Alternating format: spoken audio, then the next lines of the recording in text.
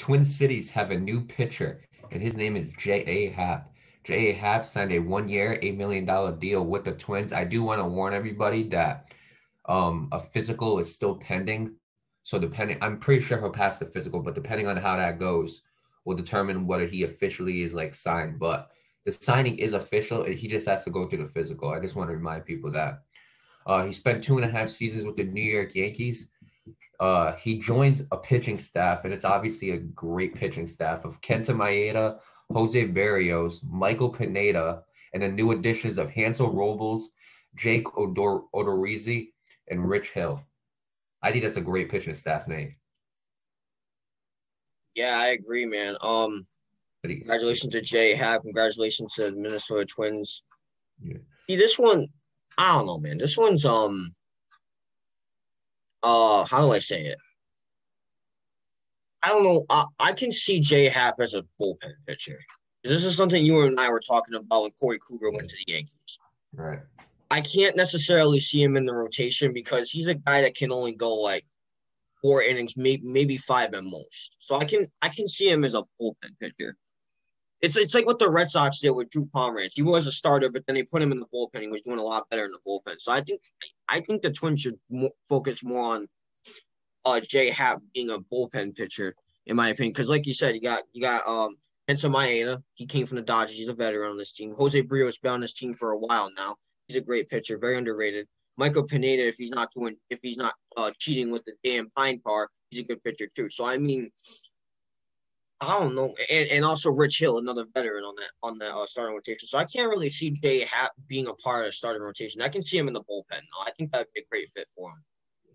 Right. And I mean, I'm going to be honest with you, despite him having a better 2020 than 2019, I think he's on the downhill. I'm being honest. Like last year, he went 2-2. He had a 3.47 ERA in 9 starts. And I mean, the year before, he was 12-8, and he had a 4.91 ERA. So these 2 years are definitely showing kind of his downfall. And I think J.A. Happ's always been an up and down pitcher. Personally, I think it's a downfall. Can I say that's a fact? No, because again, he's always been an up and down pitcher. I mean, he does have a little bit of success in the league. He is a one-time All-Star. He has a career record of 123-92 with a 3.98 ERA. I mean, he is a veteran. He's played for many teams. He's played for the Astros, Mariners, Phillies, Pirates, Blue Jays, and obviously the Yankees. But I mean, when you really look at J.A. Happ, I don't know. I kind of see the downhill coming. Right. And I hope it don't happen because I think J.A. Happ, and when he's on, he is on. I think he's one of them guys that, like, you know, when he's on, and when he's off, he's like completely off the rocker. That's what I think of J.A. Happ. And I absolutely agree with you. I think they should really consider putting him in the bullpen as a reliever. Because, like you said, I mean, Kenta Maeda, first of all, is amazing. I think that's a guy that, when the Mookie Betts trade happened with the Red Sox, I think that was a guy the Red Sox should have took. Kenta Maeda, at least. But they didn't do that. But that's not about the Red Sox. Jose Barrios, fantastic pitcher, man. I'm sorry, but Jose Barrios to me looks like he's a stud. Put it that way. Very underrated. It's very simple like that. I mean, Michael Pineda, again, he was like, correct me if I'm wrong, he was top 5, I think, this year or last year. He was like top 5 and I think K's or something. Something like that. No, it might have been ERA. I think it was ERA or K's. I can't remember. He was top 5 in something like that. I can't necessarily remember off the top of my head. But it was an important pitching stat where Pineda was top 5 in a year or two ago. I mean, and then you add Rich Hill. Obviously, he's a veteran, but I think Rich Hill is another guy kind of going down, starting to take that downhill as well. Right. Hansel Robles and Jacob Odorizzi, I think they got a very bright future. I do. Absolutely. So, but I mean, this is what I'm talking about, though. J.A. Happ, I think, should be a reliever because honestly, I don't think he was a threat on the Yankees. When you look at who they had, when you look at I'm trying to think. When you look at Luis Severino and you look at James Paxton and you look at Eric Cole, Masahiro Tanaka. Eric Cole, Masahiro Tanaka, right. Domingo Germán. I even thought Domingo Germán was a bigger threat than him. Because at least Domingo Germán had like all those Ks. Yeah. So when you really look at it, J. Happ, I'm starting to see that downhill. But I mean, you know what? Again, a career can easily be revived by being a reliever. Absolutely. It can be like it's not impossible.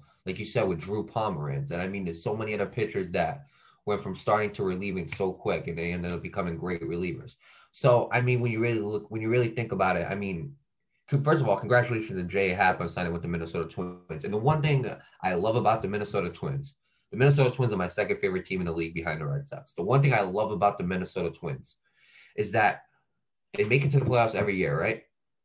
They end up falling short, but they're never like, all right, let's rebuild. They're never like that. They're always head on. Let me get the best free agent possible. So they lost in the wild card, I think, 2 years ago. Okay, let's get Kenta Maeda. Okay, we don't make it this year. Let's get J.A. Happ. If they don't make it next year, I guarantee you they're gonna be back at it. That's what I love about the Minnesota Twins. They're just head on with everything. And I mean, the Twin Cities is obviously a great place. It's a very cold place, but it's a great place. It's a place that deserves a lot of love for sports. And I mean, I hope J.A. Happ can be that like ignition to like kind of start the car up in Minnesota. That's the best way I can describe it. This car, like it kind of starts and like you can drive it, but it's not full speed ahead. Right, They're right. starting to get that speed ahead. But I think J.A. Happ is a good small step. I don't think it's the biggest step. I think it's a good small step. And honestly, I'm curious to see how the Twins are going to do with him. And I'm curious to see what type of role he's going to play with the Twins.